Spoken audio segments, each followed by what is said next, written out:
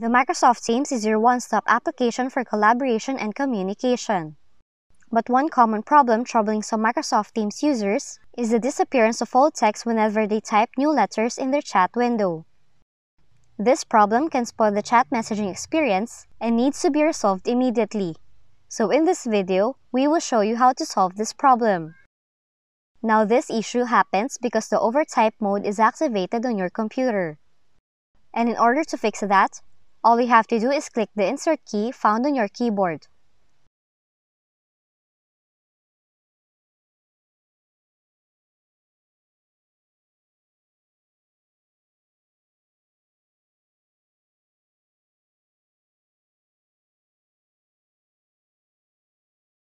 You can also use a non-screen keyboard that you can search on your Start menu to press the Insert key.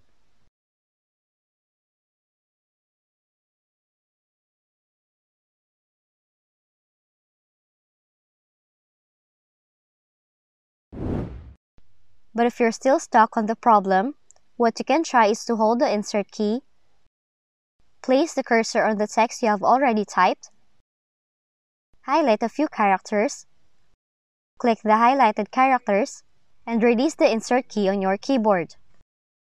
After doing all of this, the mode will now be switched into Insert mode. And that's it for today's video.